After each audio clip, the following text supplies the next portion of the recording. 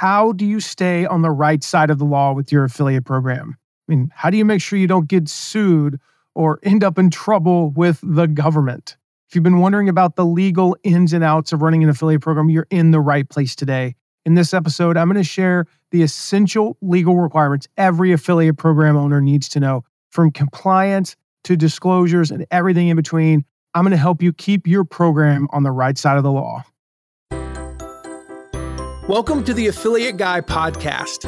If you want to grow your income, serve your tribe, and enjoy all the benefits of affiliate marketing and having your own affiliates, you're in the right place.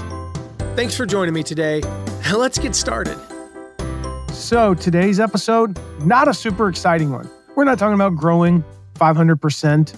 How do you get more affiliates to promote? How do you get different types of affiliates? How do you steal your competitors' affiliates?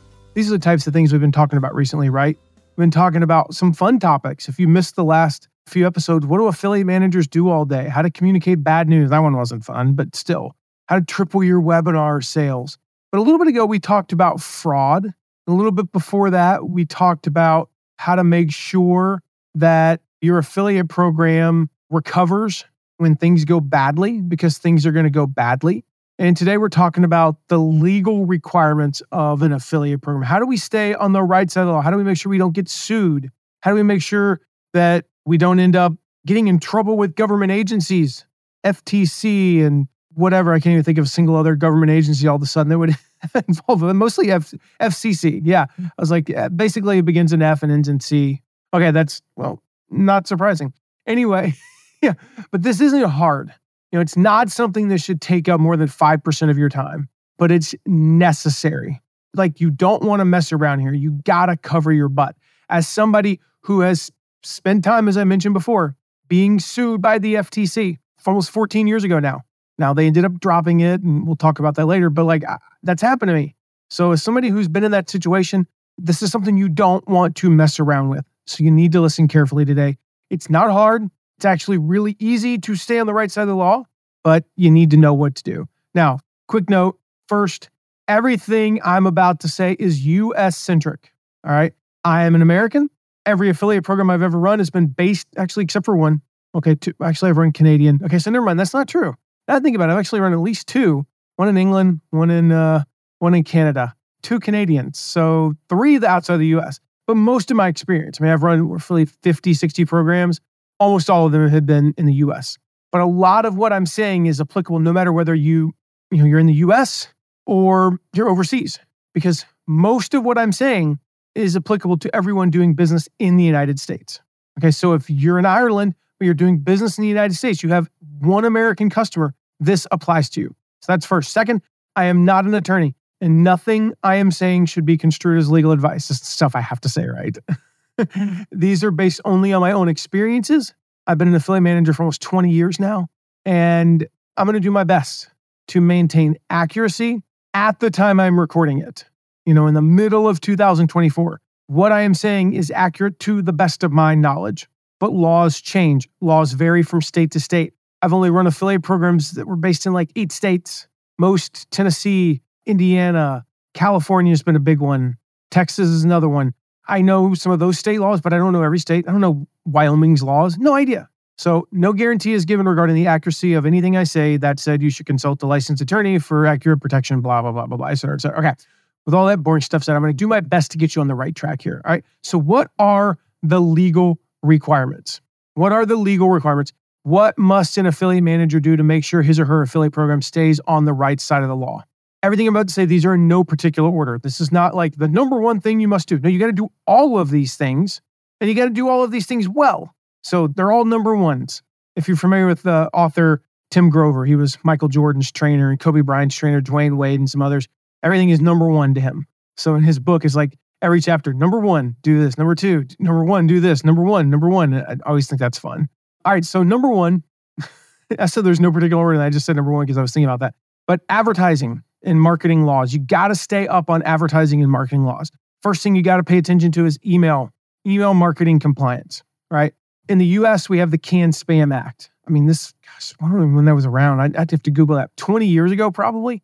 So one of the things that requires is that you have consent and an opt-out. So you have to make sure your affiliates have permission to send marketing emails.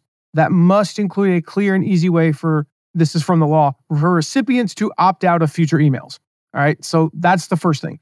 If they are not abiding by the CAN-SPAM Act, if they are spamming, you have to remove them as an affiliate. You cannot allow that in your program. If somebody promotes you and you remove them and then the FTC comes and says, well, your affiliates are spamming, you say, nope, I removed this person and this person, you're good. Again, don't quote me on that, but you should be in the clear. I removed them as soon as I found out about it. And make sure, by the way, you're documenting these types of things. The second thing is just honesty in subject lines. Subject lines should accurately reflect the content of the email. Your affiliates cannot make a claim in the subject line that's not backed up in the content of the email. You got to have an identifiable sender. I mean, that's required by whether it be ConvertKit, Aweber, MailChimp, all that stuff. You got to have that physical address, right? Overseas in Europe, you've got GDPR, right? So you've got to have explicit consent. You cannot send marketing emails to people without being explicit that they are signing up for your email list. And then, of course, we'll talk about this a little bit later, but data protection with regard to email. That's a big one. You got to protect their personal data, all that stuff. Okay, anti-spam. We sort of touched on this. No unsolicited messages. None. That applies to email, comments, forums, social media. No unsolicited messages. Some of this is not illegal. Is it illegal for an affiliate to leave a comment on somebody's Twitter post and say, I like this product, go buy it here? No, it's a little bit unethical. And so there's a little bit of a gray area there. It's not illegal, but you don't want that in your affiliate program. And then the second thing we just talked about, respecting opt-out requests. So if somebody opts out, even if they don't do it the proper way, especially if you've got people who are a little bit less tech savvy. I mean, we get like one person a month who emails our customer support and says, please remove me from your email list. I'm like, there's a link at the bottom of every email. But again, they're not super tech savvy. And so if they're not removed within a timely manner, 48, 72 business hours, that's a problem. All right, truth in advertising. This is a big one. Honesty and transparency are key here. Affiliates must make accurate claims. They have to avoid making false, misleading, exaggerated claims about your products, about your services.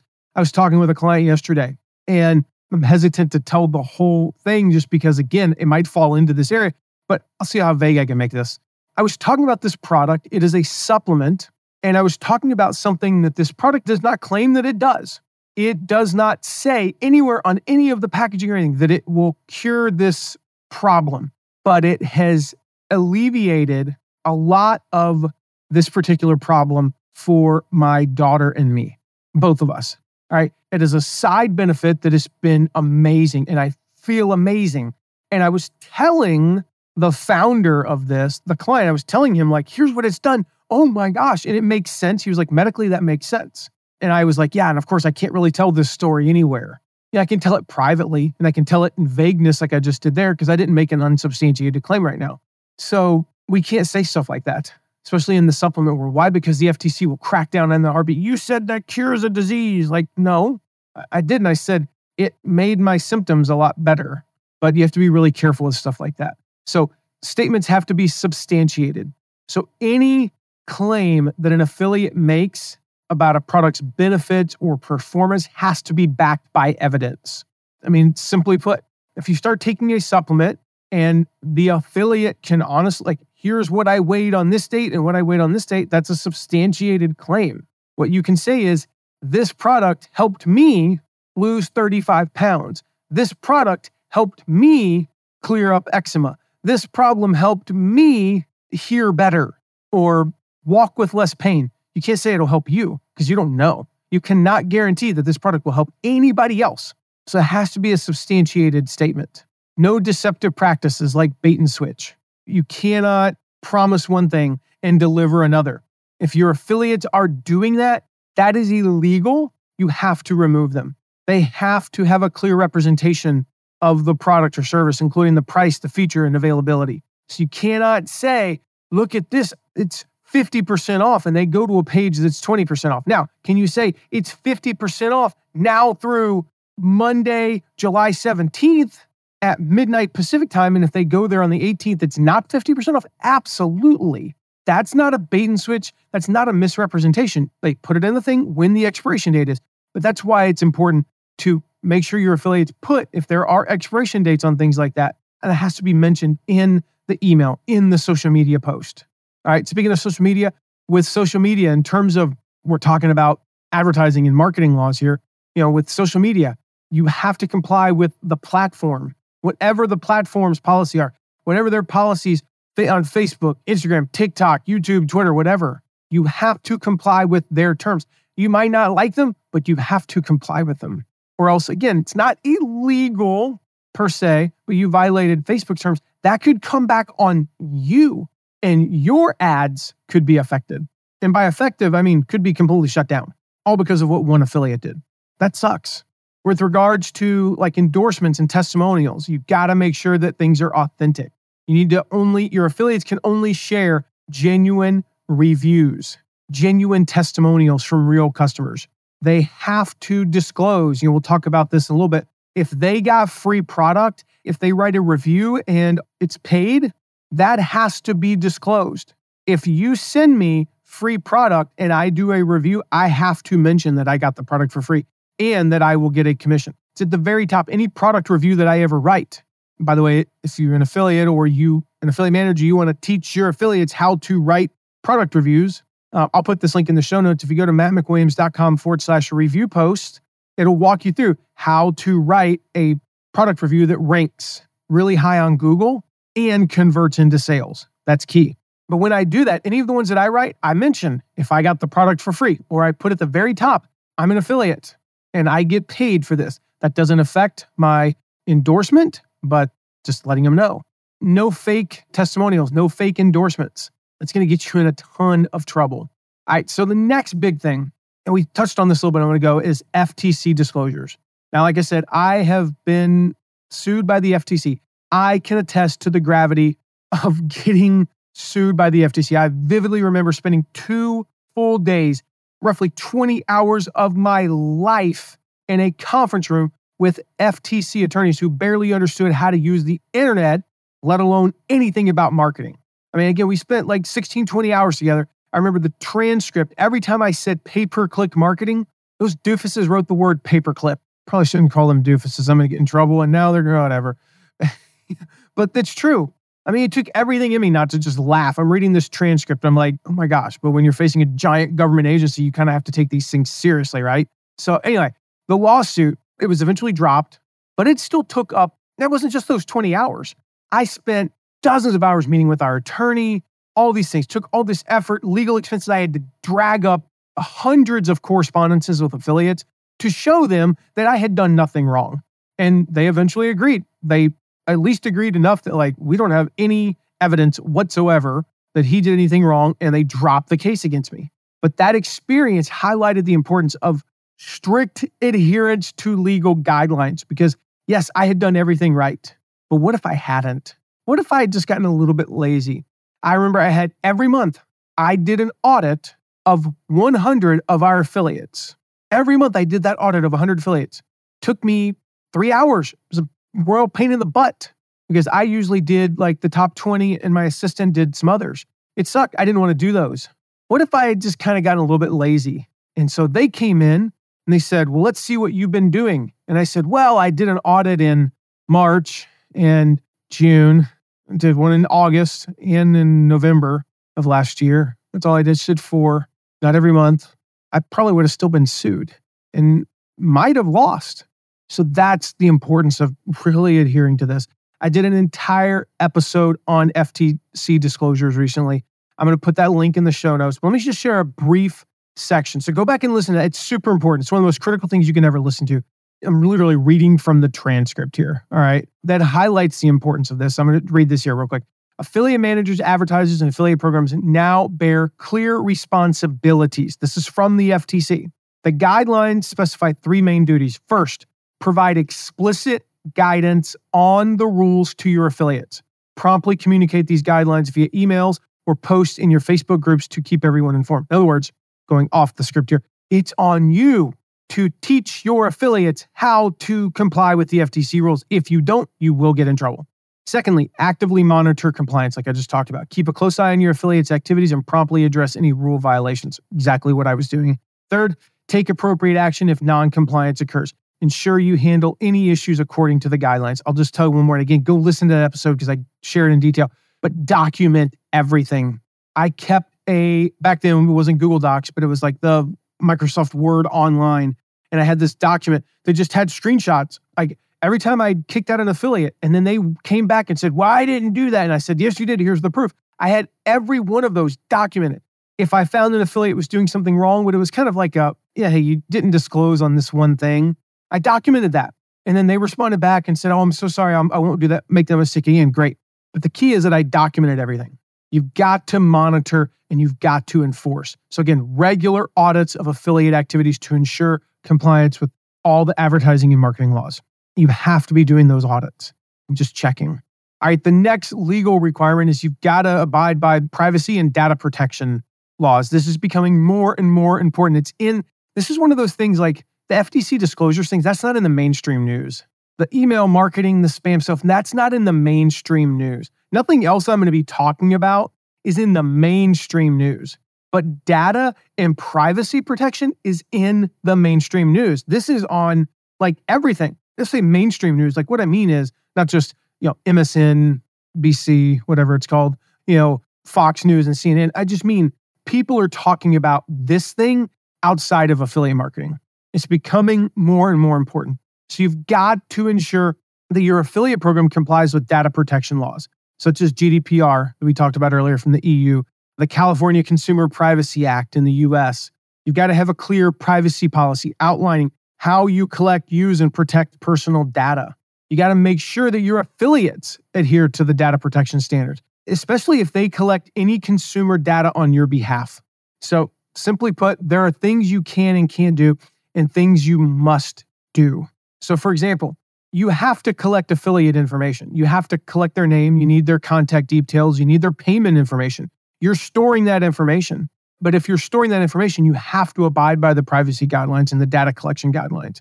And if affiliate says, remove me from your program and delete my information, you have to abide by that. It's a pain in the butt, but you have to do it. Now, could you reply back to them and say, well, actually, we still owe you some commissions and we want to pay those. Like, I can't do that if we delete you. So that's up to you.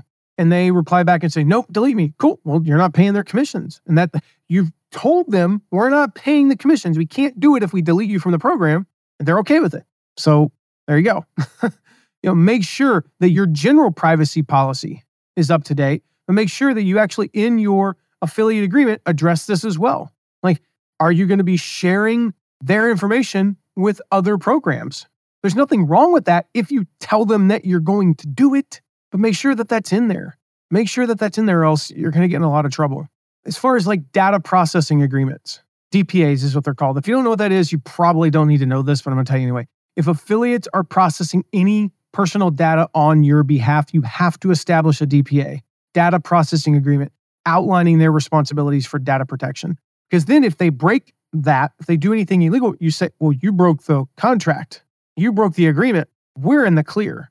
But you need to make sure, and again, audit these things, making sure that affiliates are implementing whatever technical organizational measures that they need to put in place to protect personal data. All right, this is super, super important. Cookie consent, you've seen these since, for the last, 7, 8, 9 years or so. If you are using affiliates, you are using cookies 99.9% of the time. You have to have a cookie consent banner. If you're not using any cookies, which is really, really rare, I guess you could get away with not having one. But even then, I think you still have to have a cookie policy that says we don't use cookies. Again, it's really rare. I don't know why you wouldn't be. But if you're using affiliates, you are. So you have to tell people who are coming there. Lastly on this, make sure you're educating your affiliates on data protection requirements, all the best practices around this stuff. Keep them updated on laws, whether it be the FTC laws or data laws. They can get you in trouble, so you need to train them so that you don't get in trouble. All right, the next legal thing to be aware of is fraud, affiliate fraud. I did an entire episode on this very recently, actually, within the past 6-8 weeks, and I will link to that in the show notes. But this is on you. the affiliate manager. This is on you. If your affiliates do wrong, you're sensing a theme here. It's your responsibility to catch it. Affiliate fraud might seem like this shadow that's kind of lurking there. It's not as prevalent as you might fear. But as affiliate marketing grows, so does the temptation for fraudulent activities. They're rare, but when they happen, they hit hard. I mean, they could destroy your company. And I looked up some statistics before I recorded this. I was curious, since I recorded that episode, if I could find any new stuff. And I mean, the data's all over the place. One source, let me see here, from the performance marketing, the PMA. I gotta accept their cookies so I can look this up. Yeah, I mean, they're saying up to 10%. I don't believe it's that high, but holy crap, 1 out of 10. But my experience, the actual frequency of fraud levels is much, much lower. But it's important to stay vigilant. All right. Again, the rise in affiliate fraud, it is rising proportionally to the increasing attractiveness of affiliate marketing. With each opportunity, every new opportunity that comes along for legit affiliates to make money, there's an equal chance for the scammers and the fraudsters to exploit the systems, right? I mean, that's just like anything. If you double the amount of revenue, typically everybody's making more money, right? That's the same thing with fraud. So again, it's not huge. The small percentage, though, ultimately comes down to being proactive. This small percentage, it's such a problem. Like if it's 0.25%, it's still such a huge problem. So you've got to be proactive. As I say in the episode, monitoring for affiliate fraud is an ongoing necessity. So depending upon the size of your program, again, it doesn't have to be a huge, like I'm going to spend hours and hours every week. No. In the episode, I shared a practical way to think about it. For every $100,000 in sales, you'll spend about 3 to 5 minutes checking for fraud. So again, it scales up as your sales increase. If you got $1 million in sales, you're probably going to spend 30 to 50 minutes a week monitoring the sales. Does that have to be you, the affiliate manager? Probably yes for the first few months, but over time you can outsource that and you can even use AI to do a lot of that. But again, you still want a human element, just check periodically.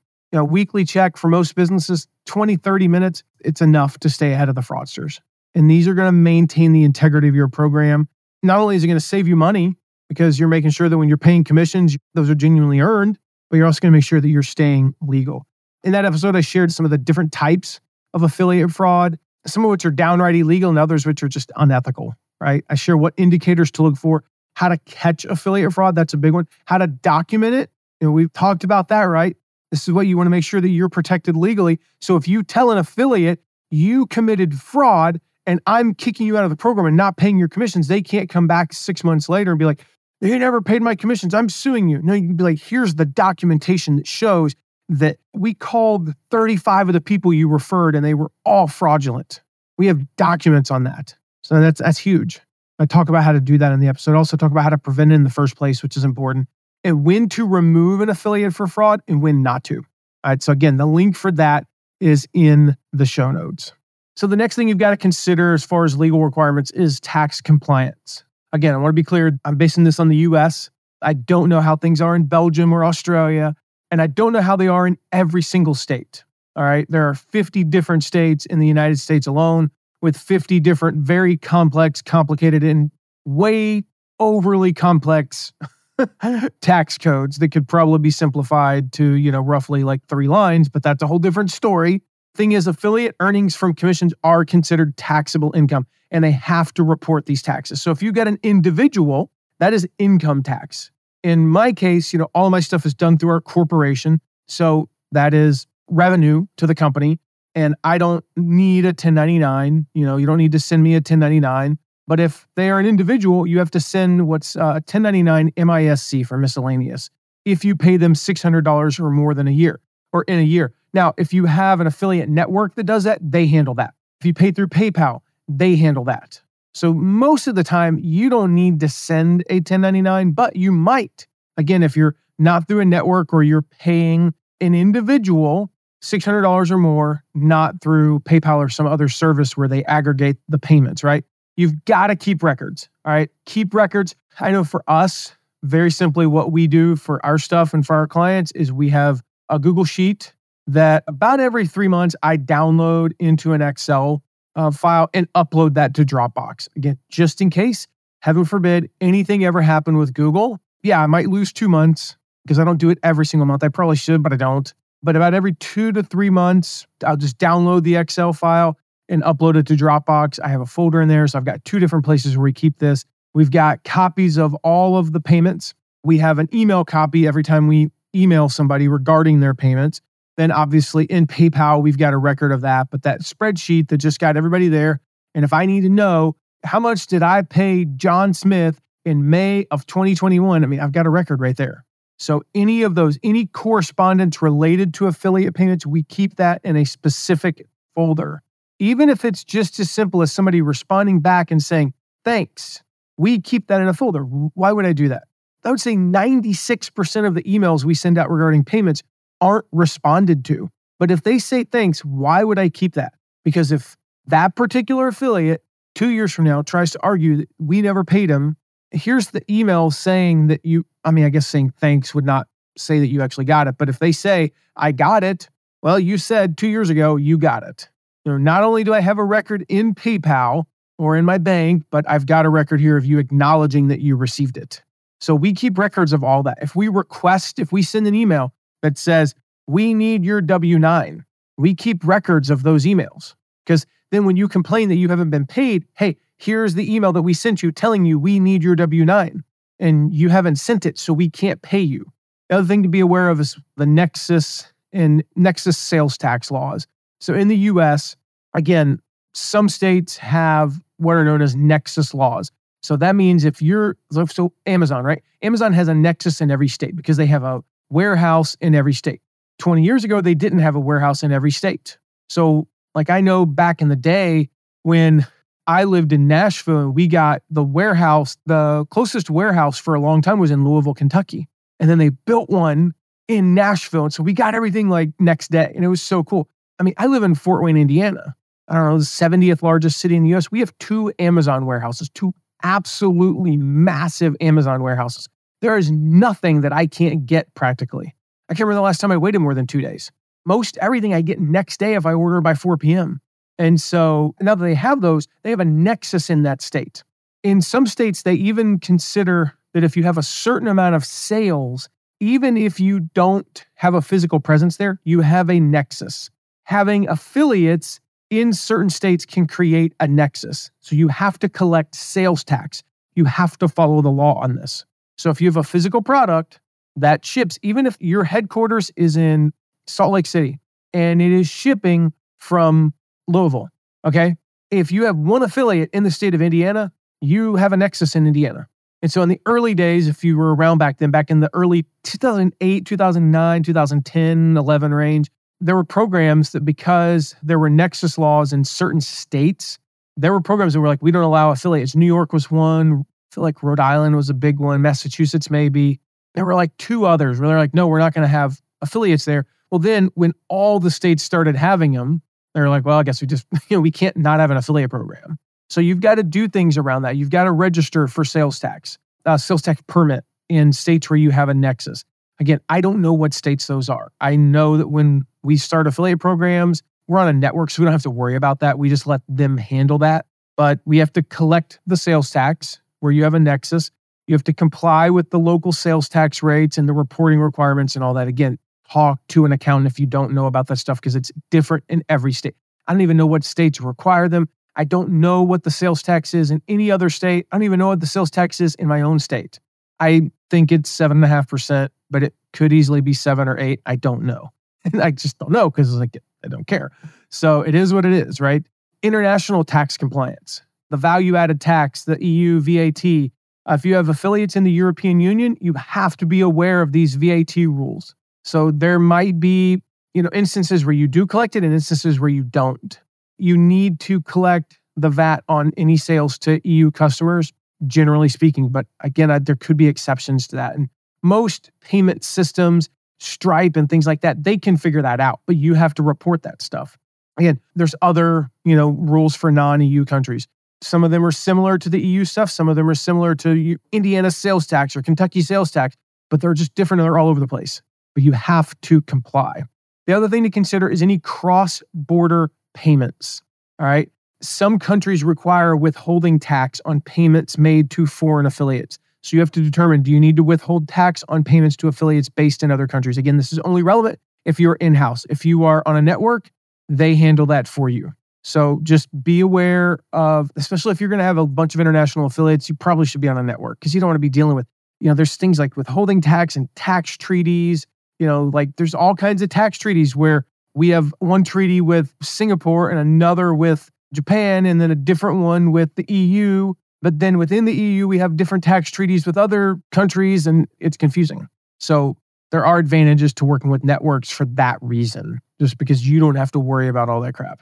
Again, make sure you've got proper documentation in forms, W-9s, W-8BEN forms. Make sure you obtain their tax identification number, their TIN, or their social security number. Again, that's all on a W-9 or W-8BEN. Make sure you're issuing the right invoices. Make sure you're keeping these records.